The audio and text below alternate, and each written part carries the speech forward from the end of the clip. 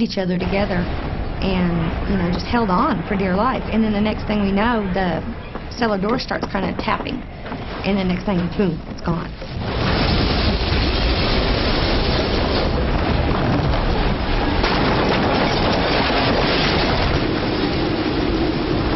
I could hear the destruction. I could hear everything being torn up, glass broken. I looked up into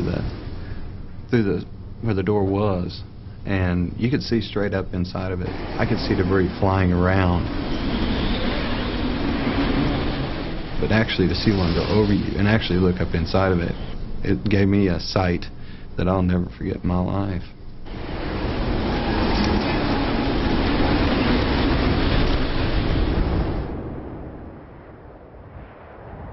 One of the most peculiar things about tornadoes is the narrowness of their paths of destruction. This one went through Oklahoma City like a bulldozer, leaving everything intact on both sides. But on its trajectory, killing 41 people, injuring hundreds, and creating $1 billion worth of damage.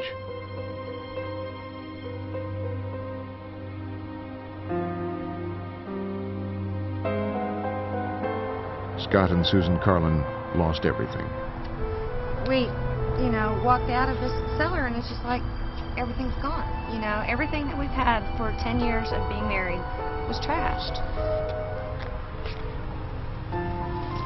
It's like, you know, it's just so hard to replace everything.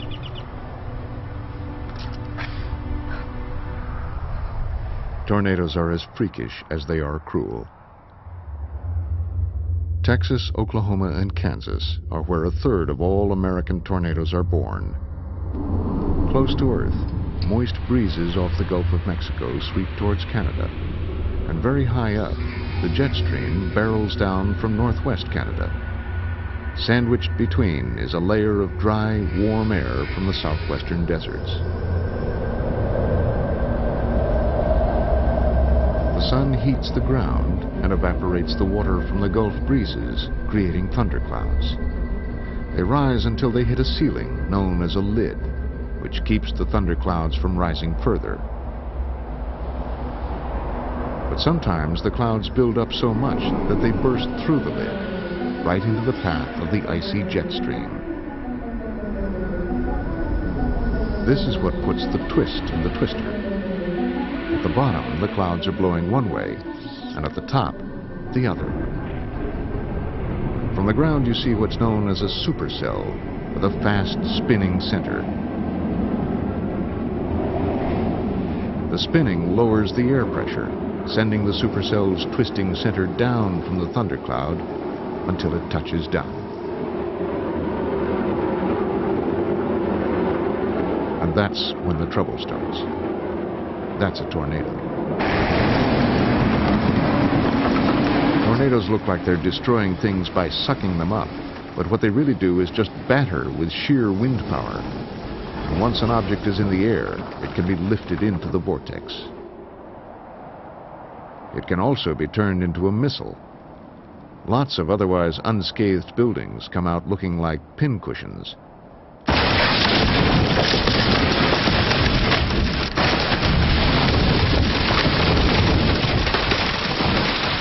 A lot of damage could be prevented if houses could be built to withstand the things that tornadoes hurl at them. So engineers at Texas Tech University's Institute for Disaster Research are firing planks at walls. They use a compressed air cannon, and the planks hit pieces of wall at 100 miles an hour.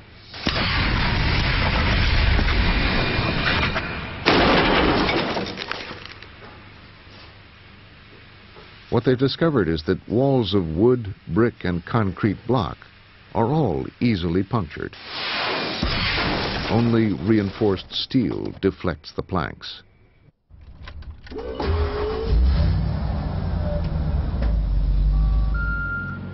Other disaster scientists are working on better early warning systems.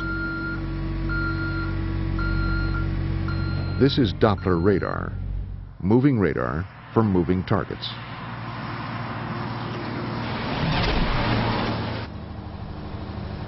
If we waited for tornadoes to come to us with a stationary radar, we would get very old waiting for that to happen because they're very, very rare.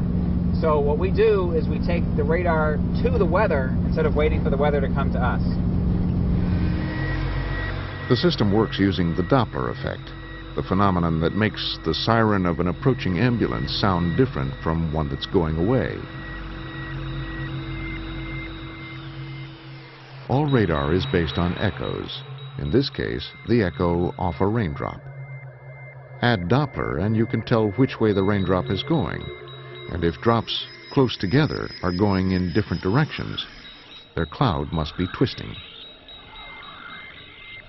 With different colors depicting the rain's direction and different shades showing wind strength, scientists are able to track emerging storms.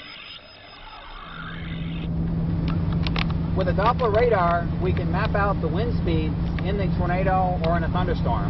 So we can get a three-dimensional image of how the winds are moving different places in the storm. By knowing those three-dimensional winds, we hope we can understand how the tornadoes form, how some get very strong and some stay very weak, and how they die.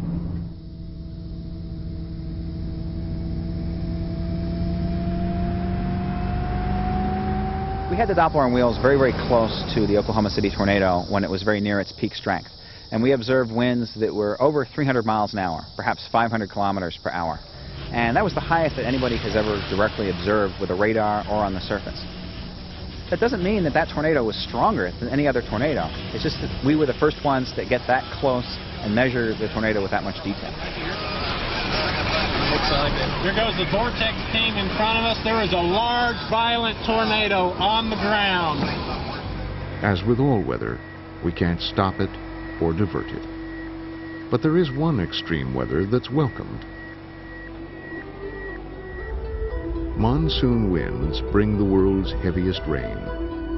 There are monsoons in Africa and all over southern Asia, but the Indian monsoons are the biggest. They start with an extreme absence of rain. Summer approaches and India bakes in the sun.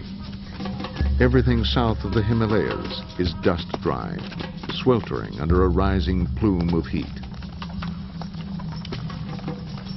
Because that air's rising, there's got to be something coming in to replace it, and you get the cool breeze blowing over the sea. That sea breeze effect brings in moisture-laden clouds from the ocean, and that brings the wet season that we associate the monsoon with. Saturated clouds sail in from the ocean and over the coastal mountains. They settle in the low pressure left by the rising heat and let loose.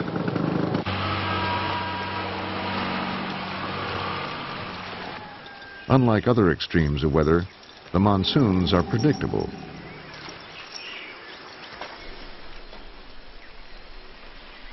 If you're in India and you're soaked, it must be summer.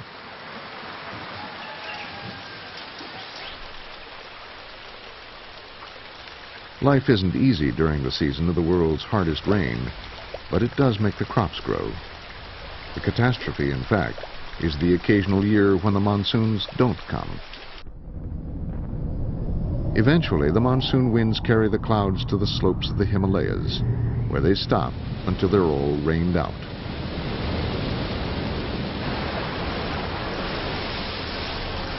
This is often the wettest place on Earth, the hill town of Cherrapunji. Its yearly average is 36 feet, the height of a two-story house. Sometimes it's as much as 75 feet. That's almost 5 stories.